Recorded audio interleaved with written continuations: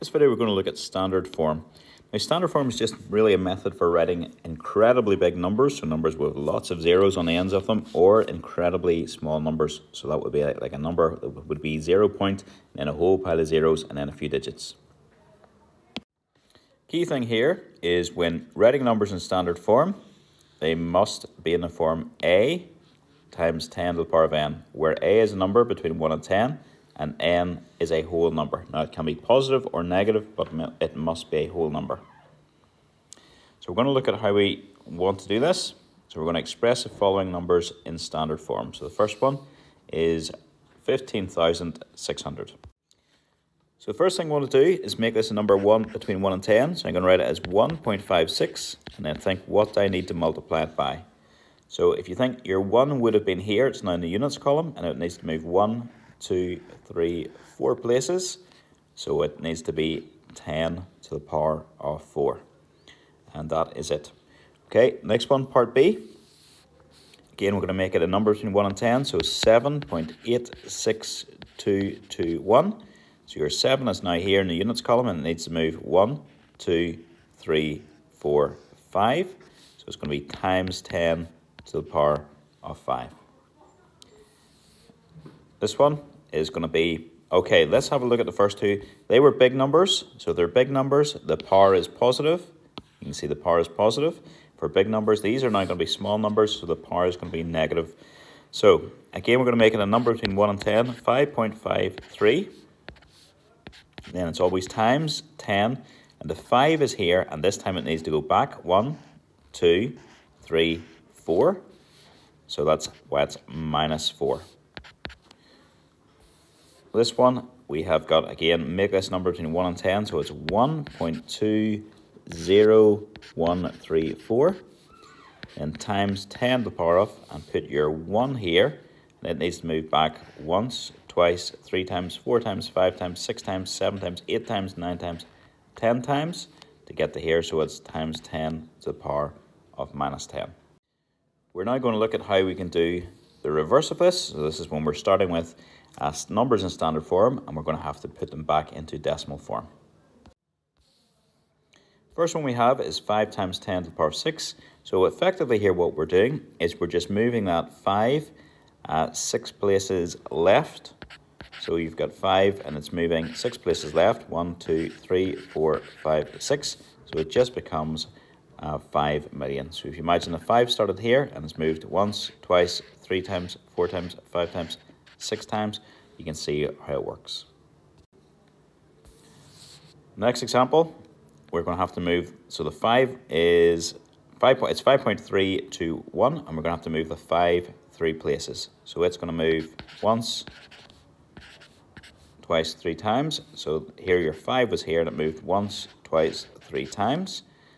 So your answer is just 5,321.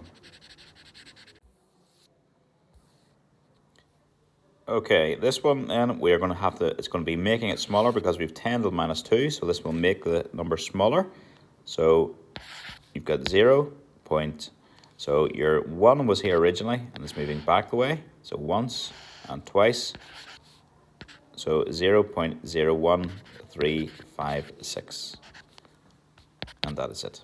So again, you're thinking your 1 is in the units column now, and then we're moving it 2 backwards, so we're making it smaller again. Part D, we have to move this 9 back 5 places, so I'm going to put 0.00, I'll put my 9 here, that has to move back once, twice, 3 times, 4 times, and then it's here 5 times, so then add in your 3, 5 and 6, and that is you. We are now going to look at how we can use rules of standard form to convert numbers maybe which aren't in standard form into standard form. So first thing, I'm going to look at this example. I'm going to do it slightly different than they've done it here. We're using our rules of indices and our rules of standard form to sort this one out. So what we had was 12.56 times 100 cubed, and I'm going to do it slightly differently than them. I have just left the 12.56 as it is. The 100, I'm going to change it to 100 squared, and then cubed. And that's just 12.56 times 100 squared cubed would become 100 to the power of 6. Now I'm going to sort out my 12.56. That's 1.256 times 10 to the power of 1 times 10 to the power of 6. And then we can sort that out. That's 1.256 times 10 to the power of 7. So I've done it ever so slightly differently than they have. Whichever method you prefer, they're both fine.